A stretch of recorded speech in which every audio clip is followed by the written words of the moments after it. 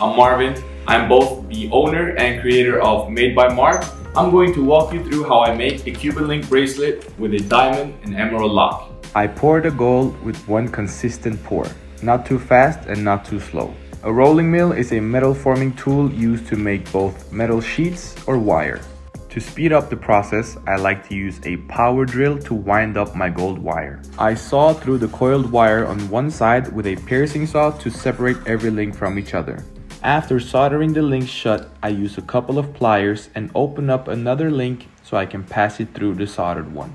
The reason I'm filing down the chain is to create that round looking surface as a Cuban link should have.